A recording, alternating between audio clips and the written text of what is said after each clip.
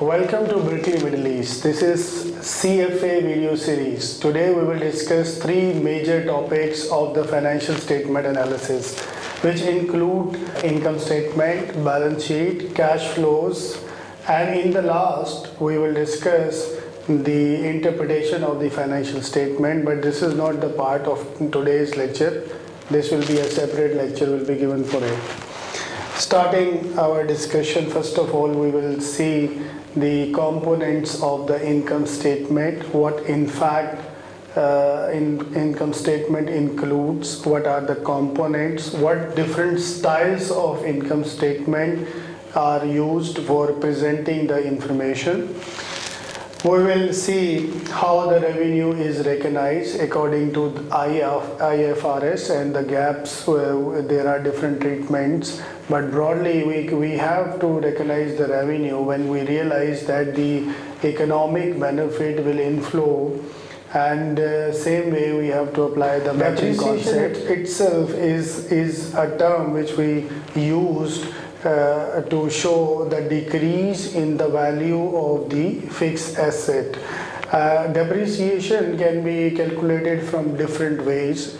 Certain methods, as accounting knowledge, you should know the straight line method, reducing balance method, sum of digit methods is there.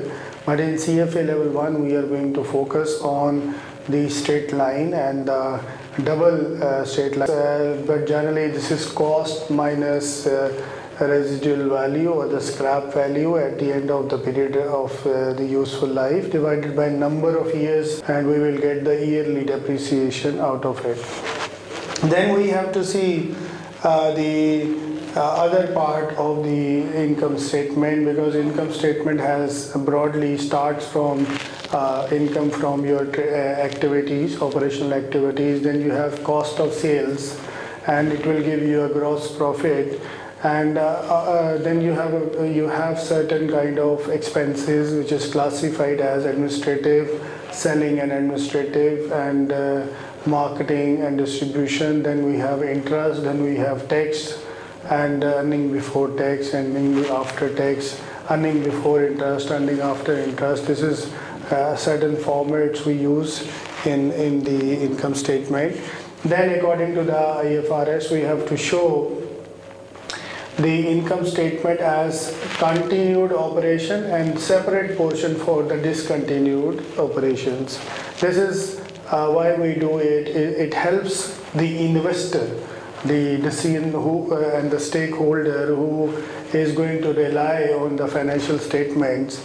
If your income statement is shown in a way continued, discontinued, so surely he can see the discontinued operations, and additional disclosure will explain that why it happens and what is the reason for disclosure and how it is going to affect the normal continued operation, and you can base your analysis on the figures that is coming from the continued operations.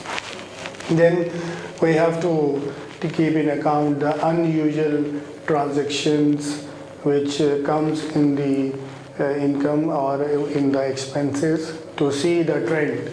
For example, last year your sale was $30 million.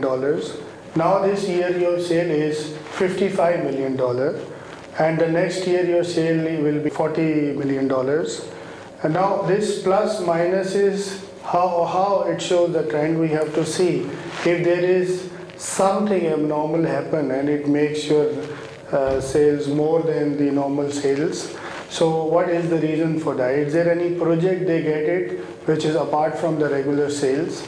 So out of this concept you have to see the pattern of the income, pattern of the expenses, so you can make a generalized average mean for understanding the income or expense pattern of the company, so you can analyze the financials in a better way. You can say a very important method to see the worth of your business, that is earning per share.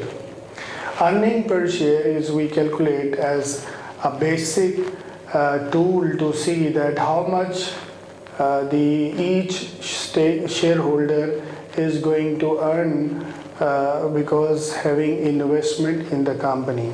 Now there are two kind of EPS, earning per shares. One is the simple basic earning per share, and the other is diluted earning per share. Basic earning per share, as per definition, is it includes everything which is the part of the shareholder equity. But in diluted, it's a discussion that preference stock, which is because stock has certain types, ordinary stock and preference stock. Ordinary stock, there is no fixed dividend. If the company is having profit, so they will go for the dividends. Otherwise, company don't have any liability in terms that they have to give the dividend. But in terms of fixed dividend or preference dividend, preference stock, these are the stocks which when we issue, we ensure the person who is going to buy that this is the interest rate or the dividend rate that we are going to pay them as the fixed rate.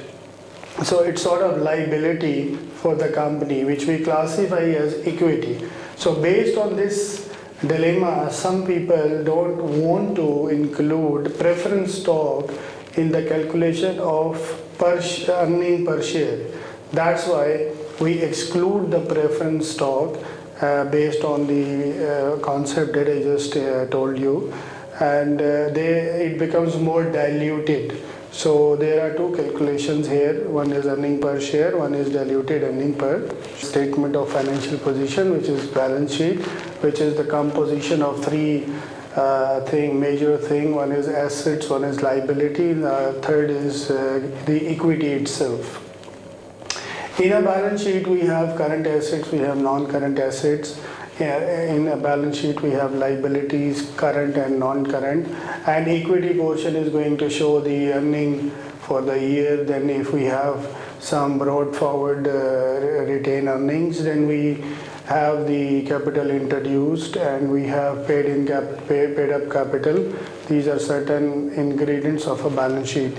Now, based on the balance sheet, we should also know that the depreciation will be the part of the balance sheet, because the depreciation is going to reduce the value of the asset and make a realistic picture, make it more convenient for the viewer to understand the true value of the asset, because assets are generally recorded at cost, and cost varies over the years. So if there is no concept of depreciation, surely your stock will show appreciated. We should know how in the financial the depreciation is calculated, and being an analyst, you should know that which region you are going to analyze. For example, UK, the depreciation style will be different from US. So first of all, as an analyst, you should develop what major things you have to pick and adjust before you start your analysis. Same way, amortization is also an important consideration. This is for those things which are patent, which we bought the copyrights and patent products. It's similar to depreciation, but surely there is a consideration for intangible assets. For intangible, when the intangible asset lose its value, then we say that we have to amortize. And we have to see the other off balance sheet disclosures. What other things we have to disclose in the balance sheet, or sometimes we have to go for off balance sheet financing also. And what are the consideration for event after balance sheet, or how it affects. Being an analyst, we should know all this information. Then in cash flow, we are going to discuss the certain types of method to prepare a cash flow, that is direct method and indirect method.